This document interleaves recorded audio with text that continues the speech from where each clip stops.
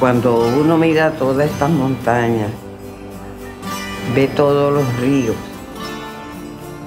eso le da a uno esperanza y le da deseos de vivir para poder defenderla.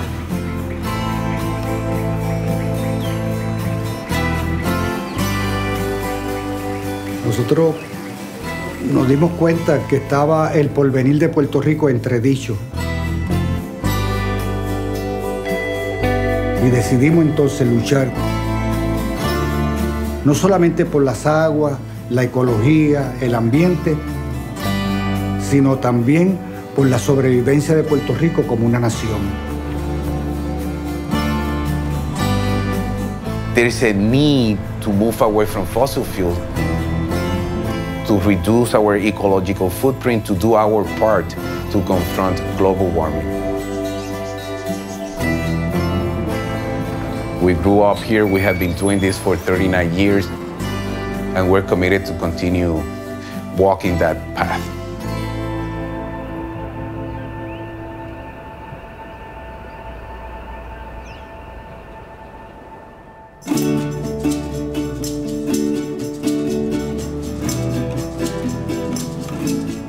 I think that this project in Casa Pueblo is maybe the most complex project that we've taken on through the Honnold Foundation. Though it doesn't feel that big in some ways, just because our local partners, Arturo and Casa Pueblo, are so dialed and already have so many of the parts together. What we're doing is a transformation, a transition from fossil fuels to clean energy sources that will be owned by the community. We're going to help the town to be energy self-sufficient. It's kind of magical to find a place where everybody in the town already knows that solar is a good idea. Like, you don't need to sell it to anybody. They're psyched. They know how it works. They know how powerful it can be when it comes to disaster resilience and climate resilience. And they also know how powerful it can be economically because it's so much cheaper. One of the big issues with renewable energy in general is energy storage. That's really where Rivian comes in, because Rivian manufactures electric vehicles, but really at the heart of that is energy storage, which is batteries. They're no longer great for a vehicle, but they can still provide backup for a community. We've always known that this battery in the vehicle was always only the beginning. Today was an opportunity to see, did we hit the mark, right? Can we leverage our technology in our second application, third application, which is grid storage for communities?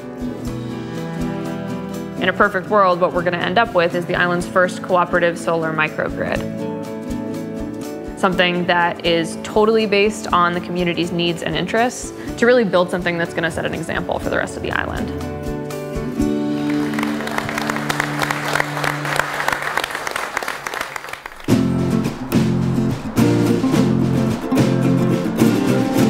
We're gonna take the streets of Adjuntas, not to oppose to the mining, not to oppose to a natural gas pipeline. This is La Marcha del Sí, the march of a yes.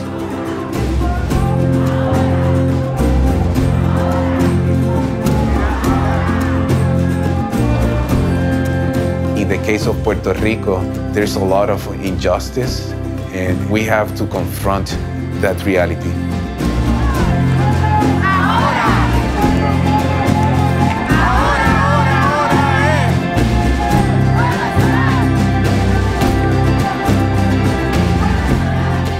This is for the people to get together and tell us collectively that we want a different future, and we're going to build that different future.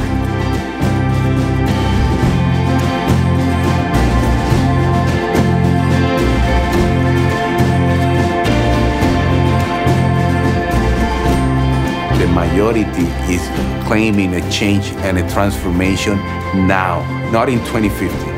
That we want the transformation to clean energy sources now.